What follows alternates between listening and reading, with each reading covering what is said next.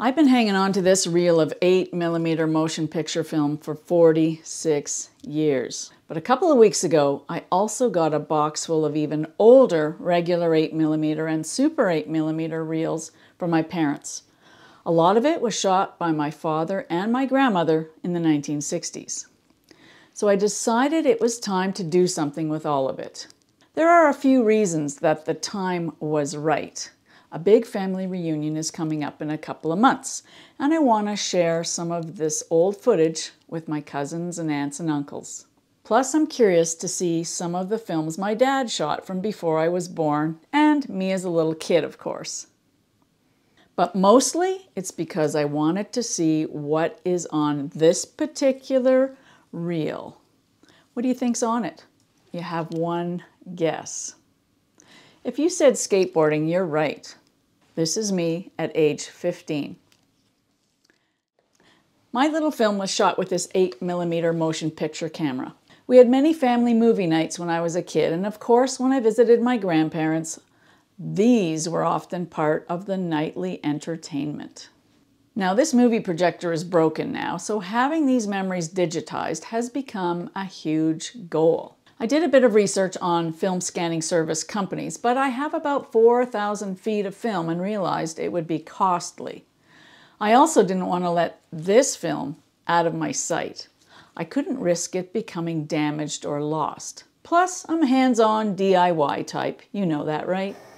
Enter the Kodak Reels 8mm and Super 8 movie film scanner. I can't even remember how I came across it. Now, this is a consumer-grade film scanner. It's basically fully automatic, but super easy to operate. I just followed the instructions in the owner's manual. Of course you did, Marlene. Here are some of the controls of the scanner. It's very easy to use. You can adjust picture, you can adjust the frame, exposure, sharpness, tint, and I just added 1 point in the sharpness, but I left the exposure and everything else at the defaults for these tests that I did. And when you're ready, you load the film in, and that's actually the trickiest part. And when you're done scanning, you can upload via USB, and there's a cord you can plug into the back of the machine, or you can use an SD card and plunk that into your computer.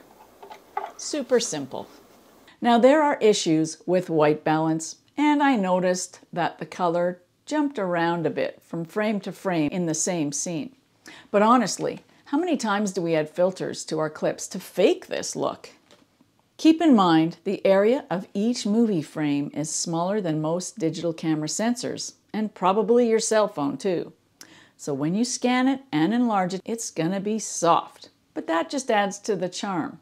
So you take this tiny little film and you scan it, and you actually get a file dimension of 1728 by 1296 pixels. So that's the frame size. So not as big as 4K, but bigger than 1080p.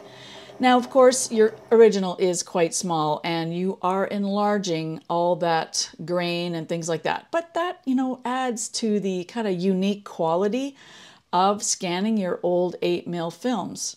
And it's something that I really like about it. It brings back, the nostalgia of the format.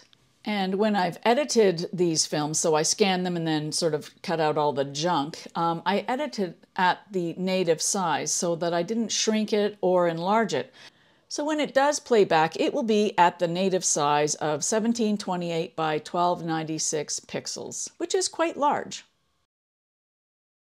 Here are the full specs of this scanner, and the main one I'm paying attention to here is the frame rate. You can see here that once you get your MP4 video, the frame rate of that video is 20 frames per second. Now, typically 8mm film was captured at between 16 and 18 frames per second, and when we edit film, we usually edit it at 24 frames per second or 30 or 60. So we have to come to a compromise, and my compromise is editing at 24 frames per second. This doesn't change the look of the film too much, I mean, it might look choppy anyway because your original was captured at a slower frame rate. It was captured at 16 or 18 frames per second. So if you see a little bit of that choppiness, that's why. Now, I'm not going to worry too much about this. I'm not making Hollywood movies here. I'm just scanning family memories, and everyone's just happy to get an image at all and not too worried about frame rate right now. So you're probably wondering, how long does it take to scan film?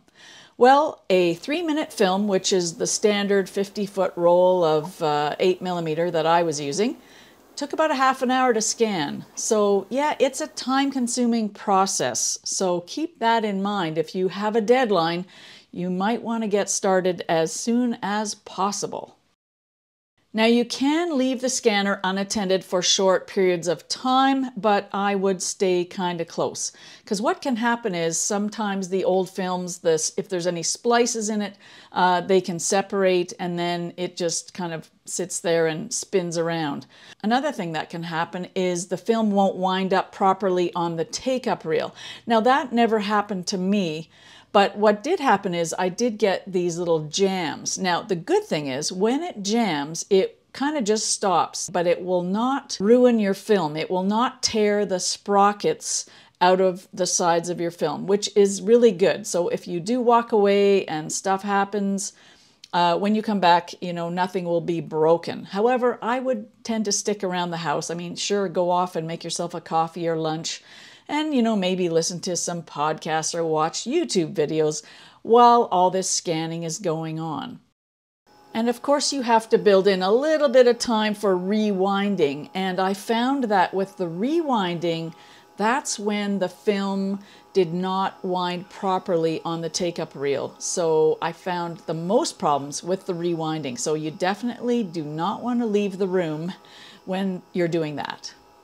Now, I bought this film Digitizer directly from the Kodak website. I'll drop the link below. It was actually cheaper for me in Canada to buy from there instead of Amazon.